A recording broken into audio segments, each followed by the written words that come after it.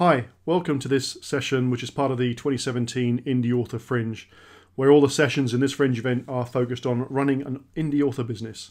Today I'm going to walk you through the economics of audiobooks, which is all based on my experiences as an indie author, where I've had a thriller novel out on audio for just coming up to 2 years, and I have 2 more coming out this month. So first of all, let me introduce myself. My name's Ian Sutherland and I'm an indie author. Previously, I had a career in IT, which has come through in my cybercrime thriller series, which has a protagonist called Brodie Taylor. My first novel was released in October 2014 and was called Invasion of Privacy. A year later, I released Invasion of Privacy in audiobook format, which means it's been out in audio for just coming up to 2 years. I've since written 2 other books in the series, the latest of which came out last October, called Taking Up Serpents.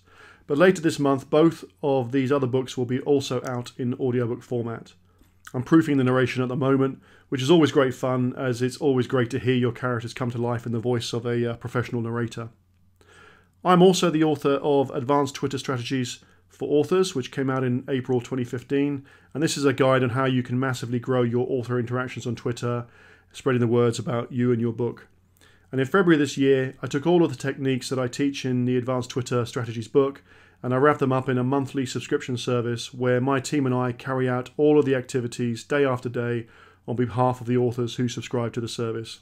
But today we're going to be focusing very much on audiobooks. In today's presentation, I plan on covering all of the main aspects of audiobook production, but much more focus on the why rather than the how. Ally has some great blog posts and recorded sessions on the how, and I'll reference some of these at the end. So first of all, I'm going to walk you through why indie authors should consider audiobooks as a part of their self-publishing strategy. Then we'll look into the costs involved in production and distribution, and obviously the royalties you can receive.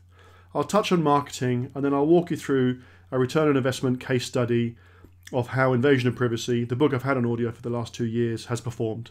So let's get on with the why. The most obvious benefit is that audio represents a completely new revenue stream for an existing intellectual property. This also has the benefit of being much quicker to create than the original content. Clearly, it's much quicker to record an audiobook than it is to write it in the first place.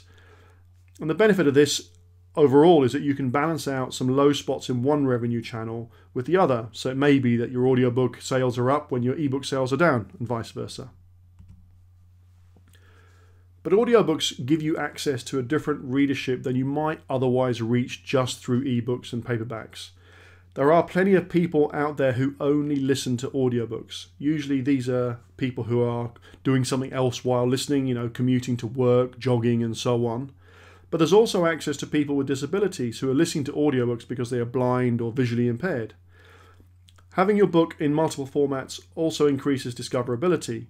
Someone might stumble across your audiobook and then might try it in paperback or ebook instead of buying it on audiobook, and vice versa. It just gives you more options to be bought.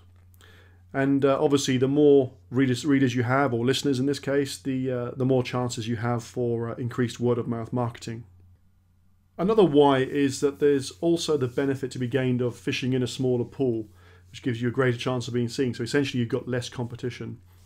Audiobooks have much less competition than ebooks, and so you have a greater chance of being found or discovered in the first place. I actually went onto Amazon as part of the research for this, and I did some comparisons. So if you look at some of the different categories, so here we've got one category of mystery, thriller and suspense. And if you look on Amazon, there's actually 300,000 ebooks available in that category. But on Audible, there's only 42,000 audiobooks, so 1 in 6 compared to Amazon. If you look at the romance category, your odds are even better. There's even more books, 437,000 on Amazon, but only 32,000 audiobooks. If you look at non-fiction, okay, non-fiction covers a lot of other subgenres, if you like, but on Amazon there's about 2.6 million books available in ebook format. But on Audible, there are only just under 14,000. So clearly, having less competition can always be a good thing. Lastly, audiobooks can also increase your credibility as an author. As we've seen, with fewer authors creating audiobooks, it's kind of logical to think that those that do can be perceived as being a little bit more professional. Whether they are or not, who knows, but it kind of helps you differentiate from those who haven't created an audiobook. And if you think about it, your Kindle sales page for your ebook can actually look a little bit more professional because of having the audio version available. Let me show you an example from my own book. Here's the sale page for my ebook version of Invasion of Privacy, the book I also have out on audio. And I've ringed 4 places on the page that just add a little bit of credibility to the ebook. So right underneath the book cover, you can play a sample right on the page. And the other areas just go that little bit further, just to improving the quality of the sales page and giving it that more professional look, and perhaps converting more potential browsers into readers or listeners.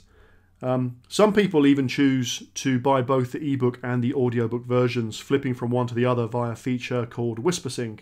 And you can see that the option to add the audio at the time of your ebook purchase is right underneath the Buy Now button. So actually, having the audiobook version can actually increase your revenue from the same reader.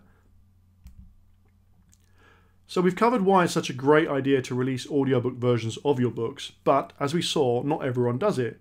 And the main reason is that audiobook production can be quite expensive, especially if you have to pay for narration.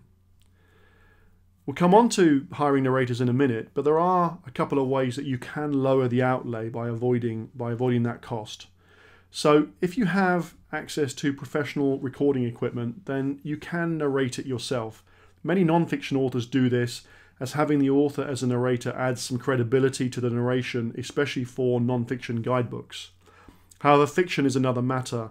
Most professional narrators are actors, and this comes across in the way that they narrate all of the different characters with subtle changes in pitch and tone and accent.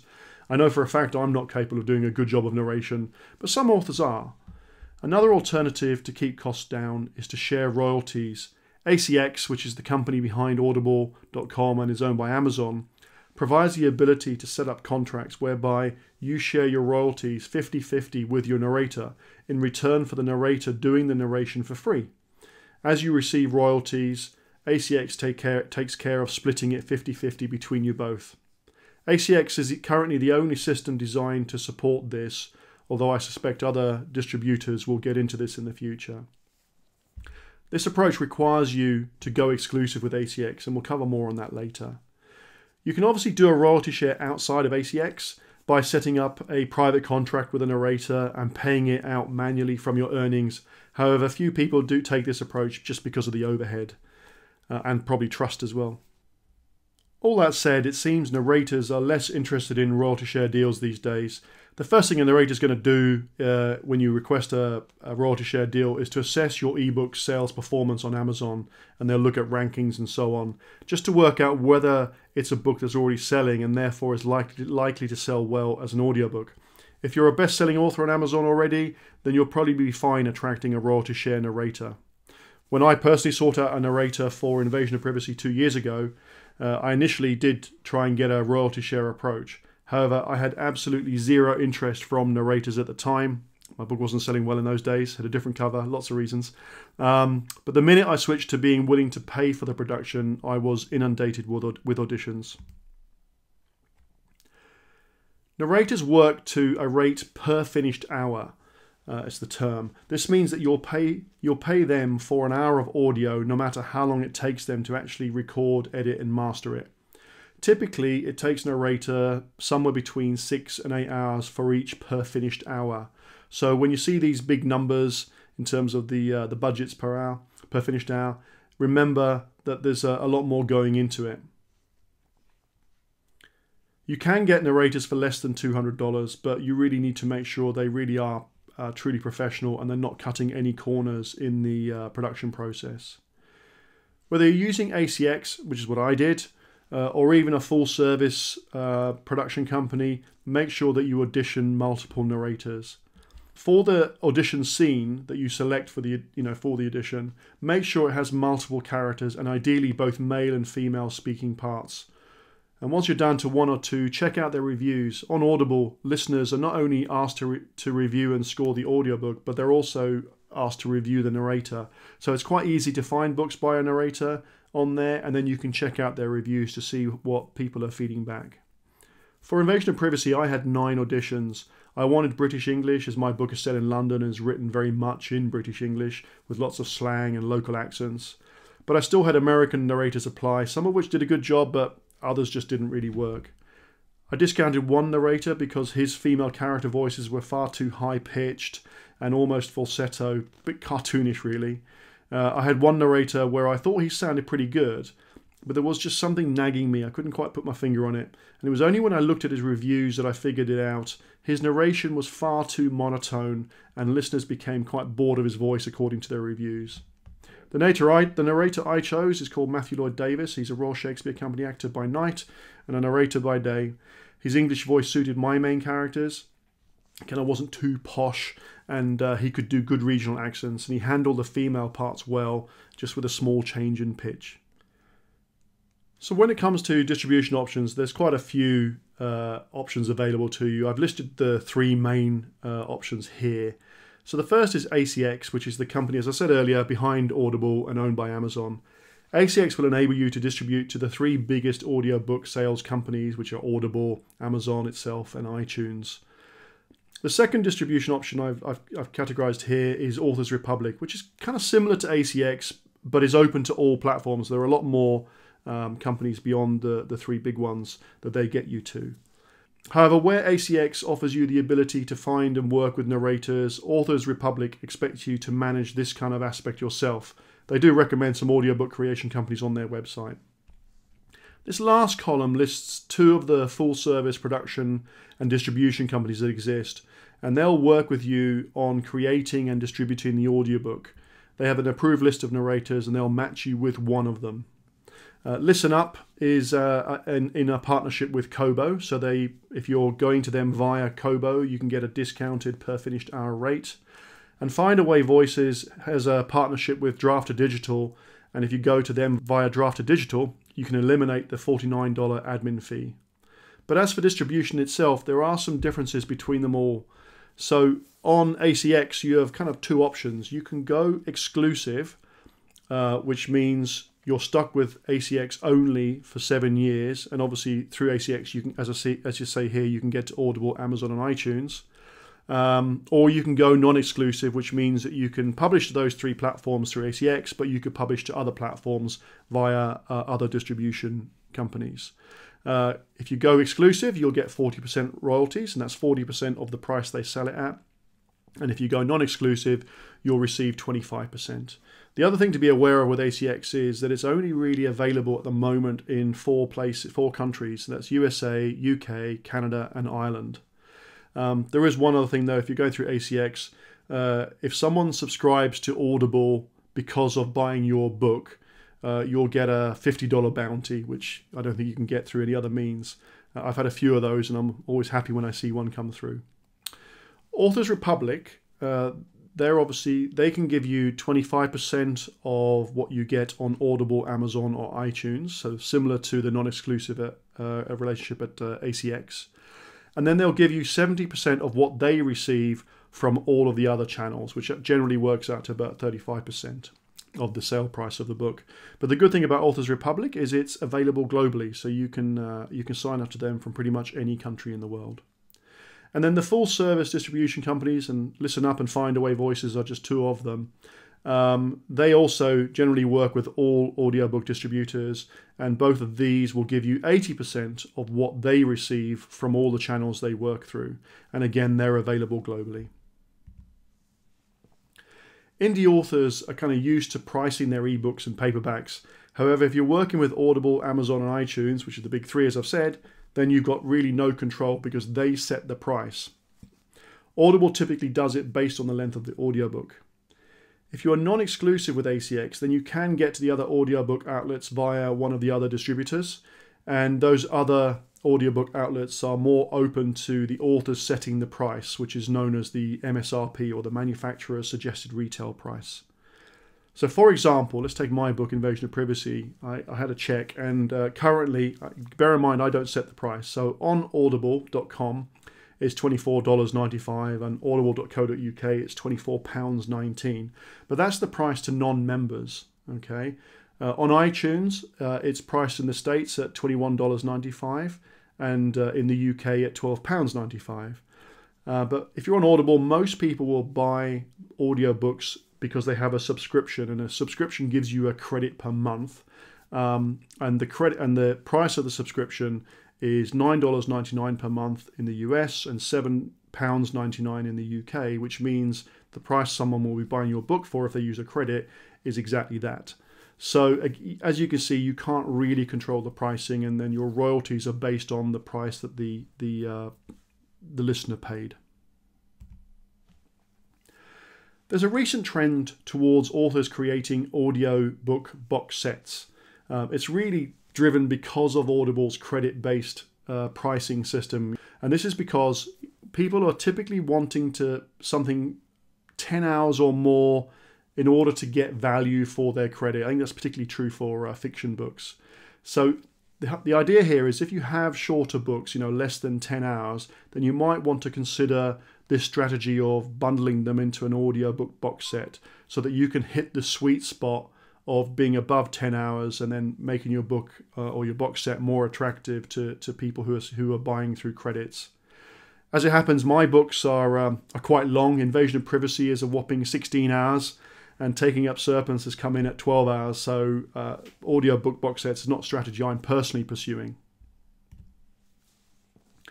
When it comes to marketing, I actually believe that there's not really much more that you should do above and beyond the efforts that you're already putting into marketing your existing ebook or paperbacks. I think you should just let customers choose the format. So if you market the book, then they'll land on one of the sales pages, whether it's ebook or audiobook or whatever, and then they can choose how they want to consume or purchase the book. Most of my own Facebook and Amazon advertising campaigns, when they've been successful, generally result in an uptick in audiobook sales on the side. So it does go to prove that. However, there are a few specific things that you can do. If you're on ACX, in fact, I think even if you're not on ACX, but you can actually, you'll be given 25 free credits, and you can use those with maybe some of the people on your email list to get your book listened to, and then get some of those early reviews that will help give it credibility in the Audible and iTunes stores. There are also plenty of audiophile blogs and podcasts that you can work with to try and get your book listened to and reviewed. And it is actually possible to run specific Facebook ads which are directed specifically at audiobook listeners. So let's walk through how this has all worked out for me over the last couple of years with Invasion of Privacy. As I mentioned earlier, the book is a whopping 16 hours. I've put in the minimum recommended rate here because the rate my narrator charges is his business. So 2 years ago, I actually didn't have the choices that are available today. So I went exclusive with ACX, which means I get the 40% royalty rate. I've analysed my income stream over the last 2 years, and it seems I average a royalty of $3.97 per audiobook. As I've said, they set the pricing. That means they also run discount promotions or whatever they want. I've got no control over it. If you look at my audiobook royalties, there's a range between 80 cents, clearly they run some kind of discounted promotion for me to only get that, and right up to $5.24, which is probably someone buying it at the full rate. It depends on how people buy it. You can, through ACX, people can buy it a la carte, which is someone who buys when they're not a member, and that includes buying it on iTunes. Someone who's an Audible listener who's using a credit, and someone who's an Audible listener, but they're over plan and they're using cash, but they actually don't pay the full rate, they pay a discounted rate. So anyway, if you do the maths, at the rate of $3.97 royalty per book, and the fact that I've spent $3,200 on the production, I actually needed to sell 806 books to break even. If I'd been non-exclusive, then, and assuming all else is even, I would have actually averaged royalties of about $2.48 per audiobook. And that means I would need to sell 1,290 copies to break even. I actually broke even about 18 months after publication. If I'd been non-exclusive, then at the same rate, it would have taken me just over another year from when I broke even. However, the important thing is that since breaking even, it's been all profit from then on. Well, that's assuming you're not spending tons on marketing, of course. The net result of all this is that I've decided to release both of the other books in the Brodie Taylor series on audiobook format. I've used the same narrator, and I've paid for him on a per finished hour contract. and I'm currently proofing them, and I expect to release them both later this month. Because they're part of the same series and because of the time it takes to break even, I'm going to continue with ACX and stay exclusive with them. But I might make a different choice if I was writing a new series. But either way, my advice is, if you're serious about audiobooks, play the long-term game. If you can record it yourself or get a royalty share agreement, then it's kind of a no-brainer. But if you have to pay for a narration, then it really will come down to cash flow. If you can afford the investment and your ebook sales are consistent, then it will pay out for you over the long term. And for me, as you saw, it's been about 18 months. So I've had a good experience with the audiobook version of Invasion of Privacy, so that's why I'm all in on the other two books. And in the future, I plan to minimize the delay between the initial ebook paperback publication date and the audiobook version coming out. After all, the sooner I turn on this revenue stream, the quicker I can break even and enjoy the benefits. I've actually listed some additional resources here. Ally has quite a few articles on the subject of audiobooks. The first one here is written by Kevin Tumlinson of Drafted Digital, who announced their partnership with Findaway Voices a few months ago. The second one is by Becky Parker Geist and was a video from the Ally Indie Author Fringe back in March this year. The third is a recent podcast from the Creative Pen where Joanna Penn interviewed J. Daniel Sawyer, and he's also the author of the book referenced in the last link, which is Making Tracks, A Writer's Guide to Audiobooks, which he's recently updated for 2017. I hope you found this session useful, and if you'd like to learn more about me, then these are the links and my Twitter handles, and if you have any follow-up questions, then you're very welcome to email me at the address there. Thanks for listening, and I wish you all the best with your indie author business.